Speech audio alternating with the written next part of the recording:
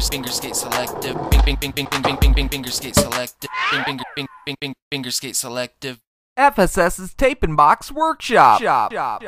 What up, everyone? It's FingerSkateSelective here, back today with a brand new Tape and Box Workshop. So, as you guys know, I asked you the other week what would be cool, a spine ramp or a mega ramp. You guys answered, so mega ramp it is. I think in the next Tape and Box Workshop, I'll go ahead and make a regular full-size spine, but for today, it's all about the mega. So, things you will need: a marker, tape, of course, wide, nice and regular, X-Acto knife. Be very, very careful if you're using a knife. Maybe get your parents' permission. Snippers. Might need some of those. Now, as far as the boxes we'll need, I went ahead and found a box that I think most people can get a hold of, especially if you're in the US. This is a common size priority mailbox called the shoe box, because most shoe boxes will fit right inside it. I went ahead and taped up the ends. It was actually a used box, so it's kind of dirty and crusty, but it'll work. And I just taped it back shut, so it's all hollow, and that's going to be the main structure of our mega ramp. Now, if you guys have noticed, before this Tape and Box Workshop, I posted 7 Tape and Box Workshops. Now, those were not brand new. You've probably seen them before. I grabbed those episodes out of Ask Frankie episodes. I'm sure if you guys wanted to see a Tape and Box, they were hard to find. I wasn't even sure which Ask Frankie episodes they were in, so I looked through all of them, grabbed them out, and put them up as their own separate episodes. Just like this one's going to be a separate episode. That way, they're easier to find if you want to check them out, and so on. That's why I did that. I wanted to get them all posted up before I post this new one. So there they are. I put right in the title which number and which kind of ramp I was making, so if you want to check those out, go ahead and check them out. But today, we're making the mega ramp. So by now, you probably ran out and got your priority shoebox size box. So here it is. Now here's my idea. Now, as you guys know, the mega ramp is a swooper, so this is what I was thinking. I was thinking maybe leave a little bit of a deck on the top, come down like this,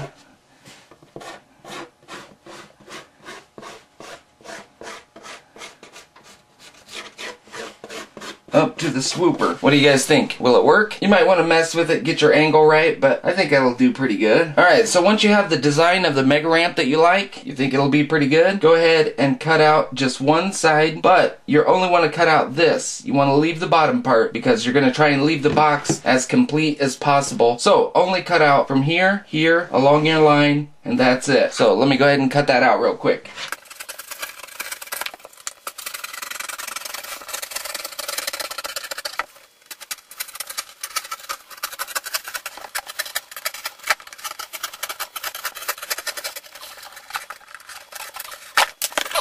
Alright, so I'm sure you guys already know how it works. Since I already cut this side out, I'm going to turn my box around, set it right on there like that, and then trace it, and that's going to tell me right where to cut on that side. So, super easy. Let me go ahead and trace it.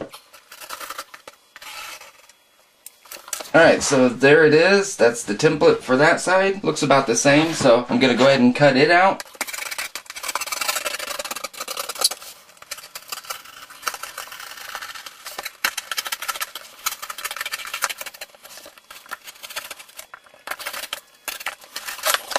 Alright, so now I have both sides cut out. Hopefully you're right there with me and you're at the same point. If not, go ahead and pause the video and get caught up. As you can see, I have both the sides here. They're pretty close. Remember, it doesn't have to be 100% on the money because it'll still work. So as you can see, I'm going to ride down, fly off there. You can use this top as the riding surface. We're definitely going to need this too, so I'm just going to go ahead and cut straight across this bottom from one side of the ramp to the other, right here to right here, being as careful as I can, and we'll see if we'll be able to use this as the riding surface. Alright, so that was actually pretty good. You can pretty much see what's going on here. We're going to ride right off the top, down, and off the ramp. So I'm going to go ahead and try and bend this down and see where we're at. Let me go ahead and take this off there. Went ahead and took this extra piece off, and it's all flat under there, so that's really good. So yeah, that'll work perfect. So as you can see, we got the sides cut out. We have everything taken off except for the top. Basically ready to tape that down. All we got to do is make sure that we keep it as smooth as possible. Remember, any tape that you put on the riding surface, you want as flat as possible so it doesn't mess up your wheels. I'm going to try and give this a little pre-curve. That way when I go to tape it down, it's more ready to be tilted, but that actually looks perfect. It looks like it'll work 100% good. I'm kind of surprised right now. It's actually holding, so I'm going to go ahead and put one piece of tape right along the bottom.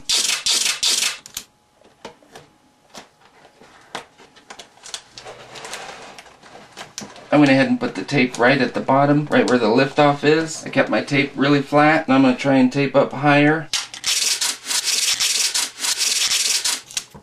I'm going to push the sides in a little bit and then put my tape down, just so that the sides of the box are in to hold the top up. So there we go so far. Now I'm just going to do a little quick montage here, and I'm going to tape all the way down. So here I go.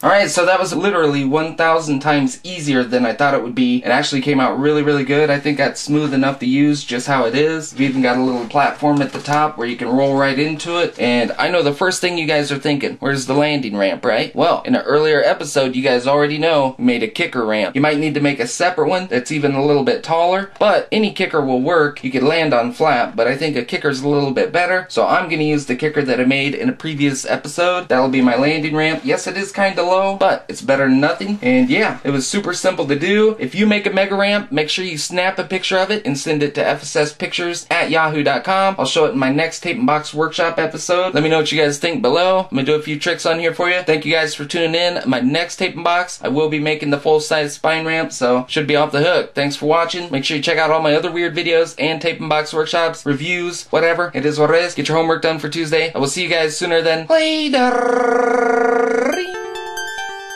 Alright guys, here we are. I got it all set up.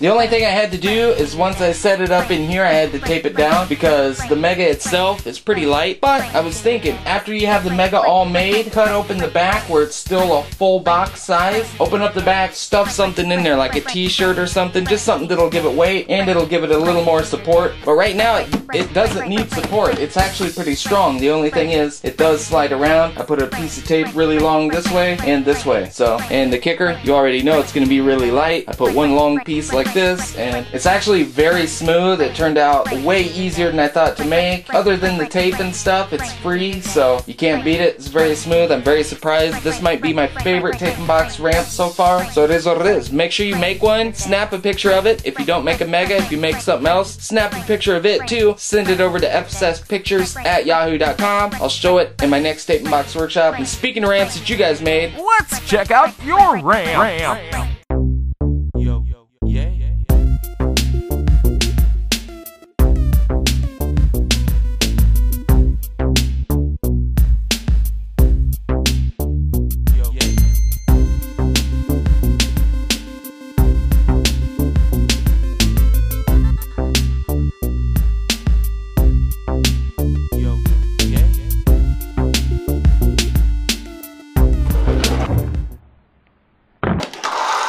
Hey, real quick, also, I wanted to let you guys know, if you get any action shots, like if you land a cool trick and you're filming it, make sure you send that over to FSSTOTD@yahoo.com, include your YouTube name, and I might feature it in FSS as a trick of the day. Yeah.